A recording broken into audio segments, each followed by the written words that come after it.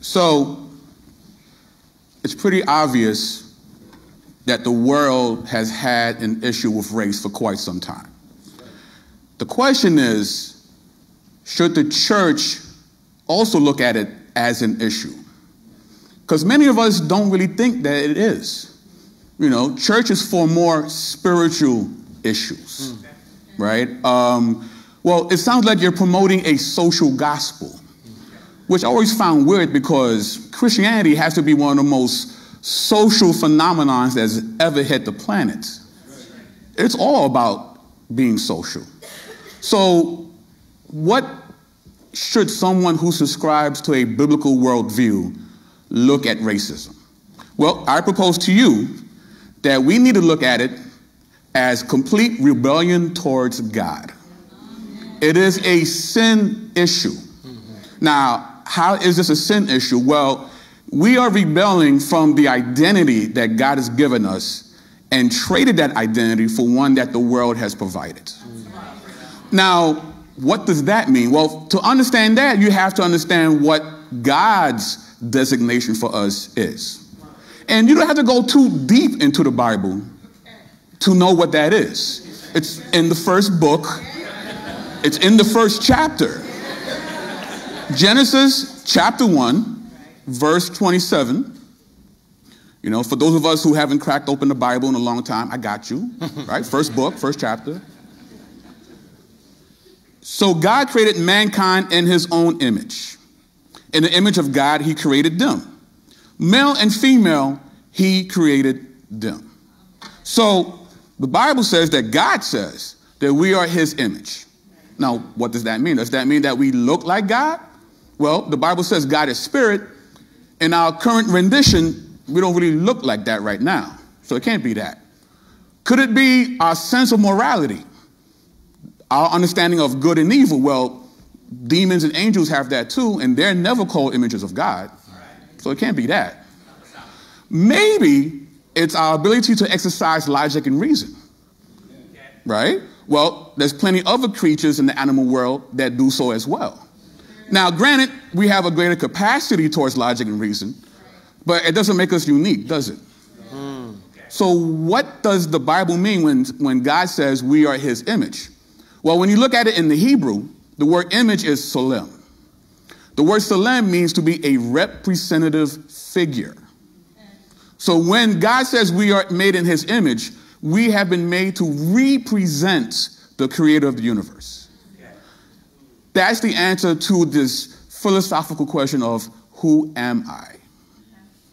You are a representation of the master and creator of all things seen and unseen. Amen.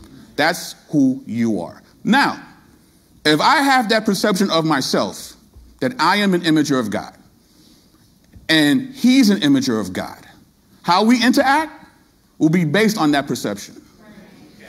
So there's going to be a certain compassion, certain respect, because, you know, basically we're co-workers, right? We're both here to represent God. That's right. But what happens when we change that identity? And instead of being an imager of God, we're crayon colors. Because let's be honest, nobody's really black. There's some dark-skinned people, but you're not black, right?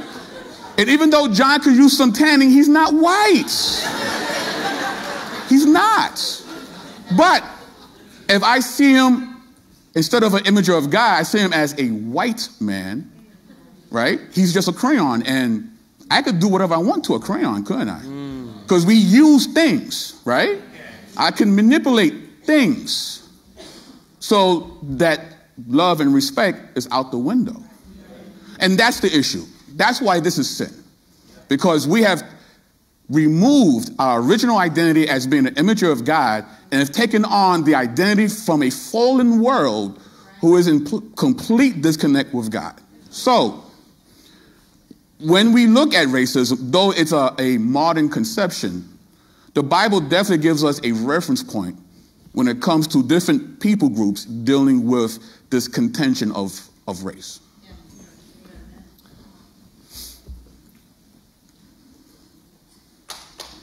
Amen. You don't want to read 1 Corinthians? You're good? No. All right. Which brings us to a discussion of Jew and Gentile. And I'm going to actually go through this pretty fast so I can give Alfredo a little bit more time. You good with that? I'm good with that.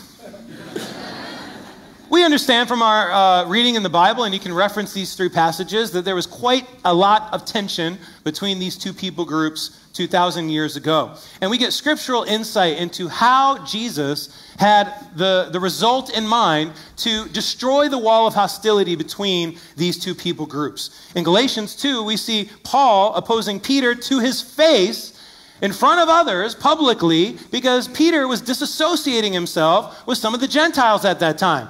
He didn't want to drink from the same water fountain that they did, didn't want to eat the same food that they did. So what does he do? He calls them out and says, that's not what Jesus came to do. Turns it around in front of everybody. And you know what's cool about Peter? He takes it. He's humble. He says, you're right. I need to fix that. That's not good. We need to be that way, that when we're called out on stuff, we can be humble and in love through dialogue, be able to figure out how to destroy the walls of hostility.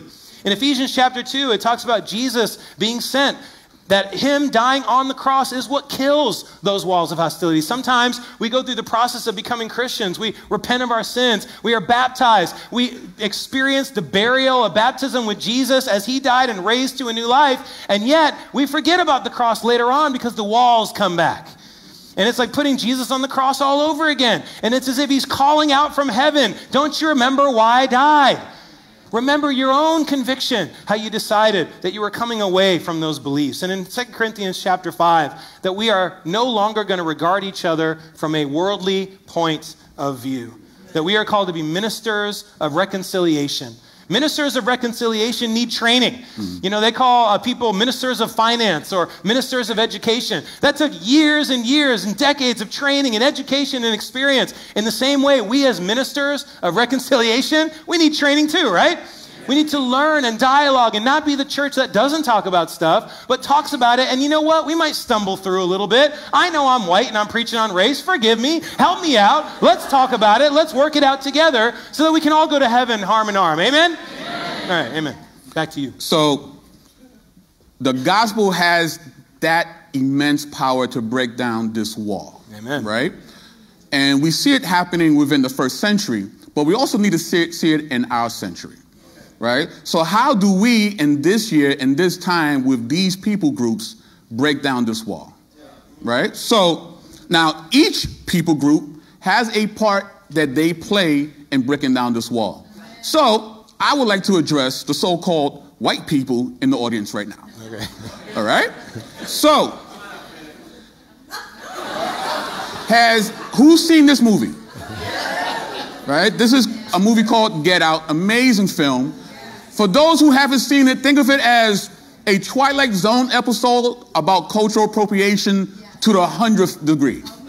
That's probably the best way I can describe it. So, amazing movie, a lot of nuance, a lot of different messaging. So, one day in midweek service during fellowship, I'm talking to, some of the more melanated brethren. And as we're talking, Mark Thompson comes and says, hey, are you guys talking about Get Out? Now, according to this crayon ideology, Mark would be considered a white man. I know that's shocking for some. So I turn to talk to Mark, and I have to be honest. In the back of my mind, I'm like, oh man, this is going to be the first time I talk about this movie with a white person. Right? And if you saw the movie, you know how interesting that is, right? So now me and Mark, we always talk. We talk about Star Wars, the Marvel Cinematic Universe, The Walking Dead, and we just don't talk about it. We take deep dives. It is a nerd fest. Pocket protectors show up. It's amazing. It's amazing. So we're talking, and Mark is brilliant. He understands how movies work, character development, plot twists, story arcs, right? So he gets the movie, but he doesn't assume that he gets the movie. He's asking me questions. In this scene, is this what they meant? Is this the messaging in this particular part of the film? He wanted to understand. Because he knew that even though it was a movie, the message is far greater than just what's been happening in the silver screen. Because Mark is a Christian. He understands that we live in a fallen world. And in the fallen world, hurt people hurt people. And racism is one of the ways that we hurt people. And Mark wants to understand how the more melanated of us are being hurt by the world. Because with that understanding comes the ability to have compassion. Because even if you don't relate, you can understand. And it's through that understanding that you can pray, you can talk, you can just hear people's stories. Just listening can do so much for someone. And if you have the heart to be compassionate, to feel for someone else, then God will open more doors to make us more family, because that's what we're supposed to be, right? Amen. Family. Now, we know when there's a disconnect. We know that you don't feel that way towards us. And if we see that, meaning those of us who are considered black, we are tempted to really start seeing things from the perspective of a famous villain from a Marvel Cinematic Universe. I am now talking to the black people in the room. Who's seen Black Panther? Raise your hand. Great, great. So I went to see Black Panther with my white woke friend, Mark Thompson. And after the film, I told him, bro, you know, I know it's a comic book, but I just want you to know that you've been privy to a very in-house discussion. And he's like, what do you mean? It's like, when you're not in the room, we talk about what should be done to you.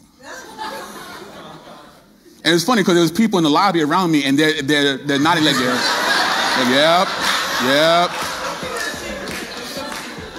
For us as black people, what is the appropriate response to the slave trade, to slave cropping, to Jim Crow, to apartheid? What should we do to you? This is a real conversation. This happens a lot. And many of us agree with this man. Because his rhetoric sounds like he wants justice. But in his actions, he wants revenge. And hatred can't be focused. Once hatred is allowed to roam, it goes wherever it pleases. You cannot weaponize your bitterness for the greater good. That's not how bitterness works. And we see that in the film, right? I hope I'm not giving any spoilers, but there's the scene where he burns, right, the bitter herb that's used to empower the king. So he's literally burning away the power of future leadership of his nation. Okay? And we see that when he does become king, right, how he treats his kingdom, his subjects. But I want justice. Do you? Do you want justice? Or are you just hurt and you're bitter and you want revenge? I have a feeling that Mr. Killmonger would not appreciate the teachings of Jesus. He just would not, because his hatred would block him from understanding what it means to truly be a child of God. There is a quote from an amazing book called Jesus and the Disinherited. And I'm sure Mr. Killmonger would have a hard time with this quote. It says, "Does he set his people to learn from him? For I am meek and lowly in heart. Yet ye shall find rest unto your souls, for my yoke is easy and my burden is light." It was but natural that such a position would be deeply resented by many of his fellows, who were suffering even as he was. This would have been quite true if Jesus had stopped there. He did not. He recognized with authentic realism that anyone who permits another to determine the quality of his inner life gives into the hands of the other the keys of his destiny. If a man knows precisely what he can do to you, or what epithet he can hurl against you in order to make you lose your temper, your equilibrium, then he can always keep you under subjection. It is a man's reaction to things that determines their ability to exercise power over him. It seems clear that Jesus understood the anatomy of the relationship between his people and the Romans, and he interpreted that relationship against the background of the profoundest ethical insight of his own religious faith, as he had found it in the heart of the prophets of Israel. So, it is with compassion and it is with forgiveness that we, as a church, can break down these walls. Amen? Amen. Great job.